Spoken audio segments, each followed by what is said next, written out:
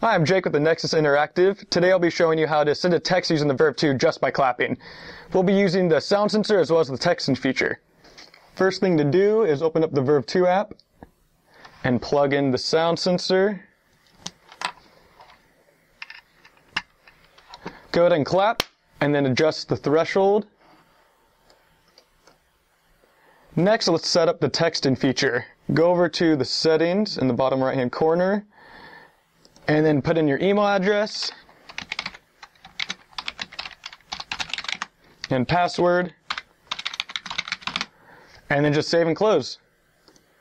Just like mapping keys to sensors, click the top of the bar, but this time click web, and then put in the number you want to text to. So 555-8675-309, select the carrier, and put in the text.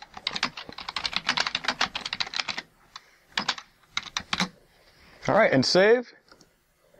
Then after that, save and flash to the VERVE. Turn on the VERVE and clap.